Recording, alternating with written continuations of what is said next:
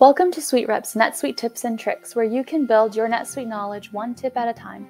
Let's talk about running a saved search on System Notes. If you missed our previous video on System Notes, find the link in the comments. System Notes are incredibly beneficial if you just need to know about one small change to a record, but what if you need information on the same type of change across multiple records? If that's your situation, you need to run a saved search. Here's how you can do that.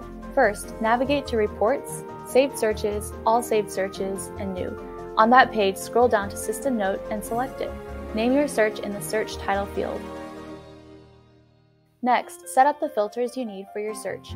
Under the Criteria sub-tab, you will see the filter drop-down list. Some key areas you may want to consider filtering by include the date, the role of the user making the changes to records, and the specific record that you want to stay up to date on. What you choose depends on the purpose of the saved search. Poke around and explore the possible filters so you can make sure you get the best results for your search.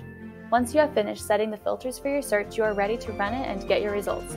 Thanks for watching. Don't forget to like this video and subscribe to our channel if you are interested in seeing more of our NetSuite tips and tricks.